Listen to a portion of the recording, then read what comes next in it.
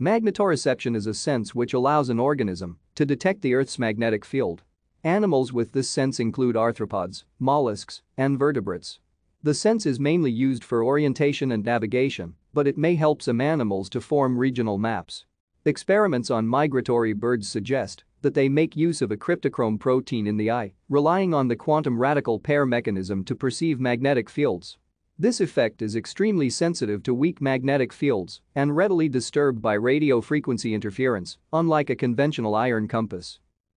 Birds have iron-containing materials in their upper beaks. There is some evidence that this provides a magnetic sense mediated by the trigeminal nerve, but the mechanism is unknown. Cartilaginous fish including sharks and stingrays can detect small variations in electric potential with their electroreceptive organs, the ampullae of Lorenzini.